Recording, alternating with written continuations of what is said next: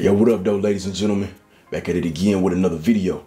I know y'all see in the back something new that we done got added to the setup, this whiteboard, and you see it's got information written all on it. So for today's video, as you see by the title, we're gonna be going over nutrition 101. And the reason I'm starting with the absolute basics of nutrition is so that when we get further and further into the topic of things like how to count macros cater to your goal, how to actually track your calories accurately, things like that have to do with the more minutia of this type of information, I want y'all to actually understand what I'm saying, and I want y'all to understand what you guys are going to be planning if you decide to make your own meal plans, count your own macros, or you paying someone else to do it. You'll have some kind of understanding of what's going on. So when we saying macros and micros, when we talking about proteins, carbs, and fats, vitamins and minerals, you'll actually know what we're talking about and not just saying these buzzwords because you know the context of the words, but you don't know what they mean. So real quick, I'm gonna lower this camera and I'm gonna zoom in on this board to make sure that y'all can see. I'm gonna make sure this glare ain't too crazy. And we're gonna start talking about nutrition 101. Okay, so the first thing that you see is that this board, I got it cut in half with this border I made where we have a top half and a bottom half. First, we're gonna go over the top half, which is the absolute basics of nutrition. And the bottom is gonna be getting a little bit deeper into what we learn up top. So first, we got 6 types of nutrients, right? We got carbs, fats, proteins, vitamins, minerals, and water. Now, I'm sure you've heard of all of these things, especially everybody know water. Everybody know your vitamins and minerals because you take your Flintstone gummies, you give them to your kids, you take your one-a-days for men or for women to get your proper vitamin and mineral intake from a supplemental source. Now we have carbs, fats, and proteins. If you've delved into exercise, fitness, and health at all, you've probably heard these 3 words because these 3 words are what are considered our macronutrients, right? So when you hear the word macros, it's for macronutrients. Now, why are they called macronutrients? It's because these 3 nutrients are required in much bigger quantities in comparison to the vitamins and minerals, which are considered micronutrients. As you see here, we call them micros because they're needed in smaller quantities. Now, water doesn't fall under macro or micro. Everybody know you need your water. Get your gallon a day in and make sure that you staying hydrated. Now, we gonna move on to the bottom so that we can get into what carbs, fats, proteins, vitamins, and minerals actually do for the body. So now I had to adjust my seat and my camera a little bit, but now we on to the bottom half of the whiteboard where we're actually gonna get into carbs, proteins, fats, vitamins, and minerals, what they do, where they come from, and what they actually do inside of the body and why they're absolutely necessary, right? So first, we'll start with what I have written up here. Like I said, I hope that glare ain't too bad, but you don't really have to copy this down. It's really just a guideline so that y'all can listen and follow along. But here, everybody know this word calories, right? Everybody knows calories in, calories out. Oh, this is 200 calories, this is 1,000 calories. I gotta eat 3,000 calories a day. This word here means energy, right? And where this energy comes from is carbs, fats, and proteins. So right here I have C's, F's, and P's. That's just carbs, fats, and proteins, which equal energy, which means calories. And that's because carbs, fats, and proteins, your macronutrients, are your most abundant sources of energy, and that's where your calories are gonna come from. So first, let's get into carbs. So what are carbs? Carbs are essentially the sugars and starches that are inside of your food, right? And carbs are made of carbon, hydrogen, and oxygen, essentially. Now, that's not really important for you to know, but I just had to throw that in there. Now, like I said, this is all just extremely foundational, so we're not gonna get super deep into the details, but with carbs, you do have 2 different types of carbs. You have your simple carbohydrates and you have your complex carbohydrates. And what you may know already is that your simple carbs are essentially the easiest form of carbohydrate to digest in the body. So that would include fructose, glucose, and lactose. So your glucose is going to be the stuff that's found in your fruits and your vegetables, and lactose, of course, like lactose intolerant. Lactose is what's going to be found in milk and dairy products.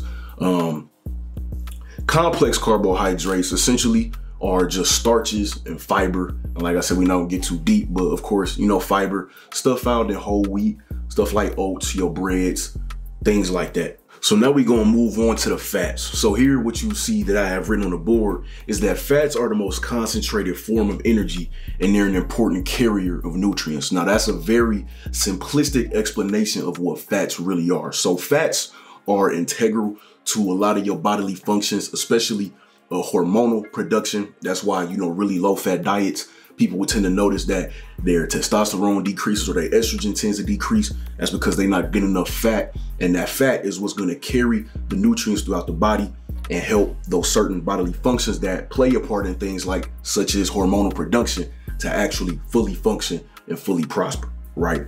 You have different types of fats. Now, just like with the carbs, we're not gonna get into the different types of fats, but the different types of fats, you got your saturated fats, unsaturated fats, and then your trans fats will fall under unsaturated fats. Then you got your mono unsaturated fats and you got your poly unsaturated fats. But that's about all we go get into when it comes to fats. And not to mention, I forgot to say, 1 gram of fat is equal to about 2 times the amount of energy as a carbohydrate.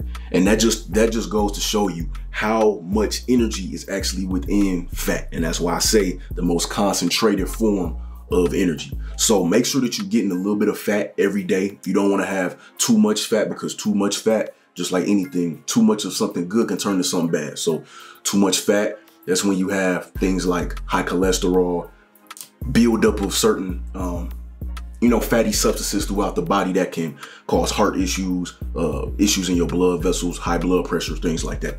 So now moving on to the proteins, right? So here, what I have written is proteins are found in every single cell, and protein is needed to build and repair all of the body tissues.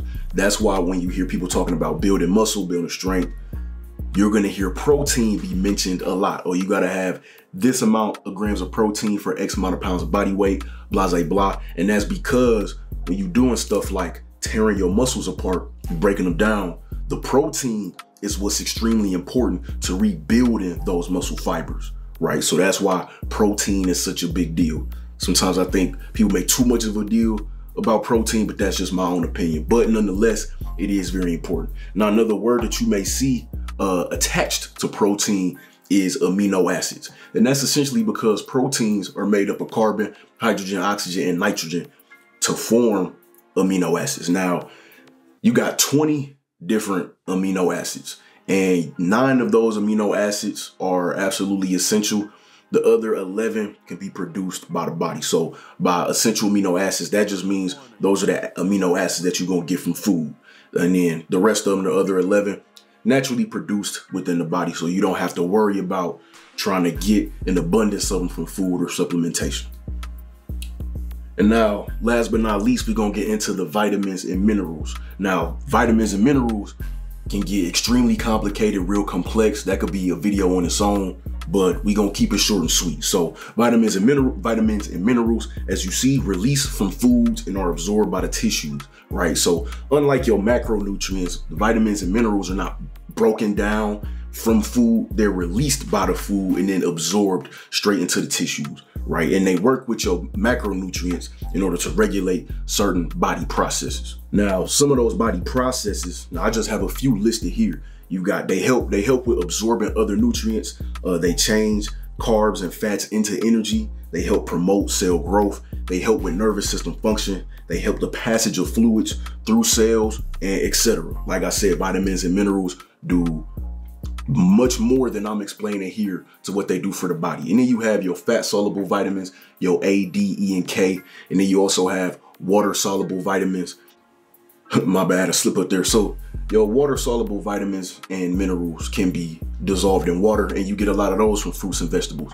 Your fat soluble vitamins and minerals are gonna be dissolved in fat and can be stored from the body. So for the fat soluble, you got vitamin A, D, E, and K. Those are those nutrients that you don't want to take on an empty stomach because you need fat for them to dissolve. Your water solubles, a long list of those.